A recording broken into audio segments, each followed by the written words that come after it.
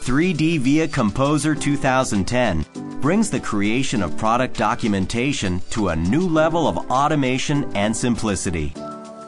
It can be challenging to create content such as user manuals, assembly instructions, web-based catalogs, and training materials to support a new product. 3D via Composer 2010, however, provides associative relationships with the CAD model right from the beginning of product development. For example, 3D via Composer natively opens SolidWorks files directly to specific configurations, capturing any exploded views you have already created inside of SolidWorks. This guarantees that any work done during design is leveraged directly in your documentation. A ground object in 3D via Composer allows you to add another layer of detail to your images, such as shadows, reflective surfaces, and custom textures. Showing difficult or hidden areas of a design can be a challenge when creating documentation.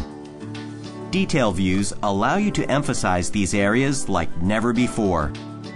Simply set the view to show relevant information and change how the image looks.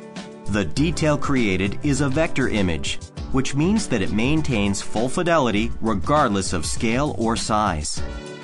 This is important for any final documentation tools you might use. These vector images also include things like bills of material. You can very quickly create stunning images for your documentation right from the engineering data inside of 3D via Composer. No extra steps are necessary.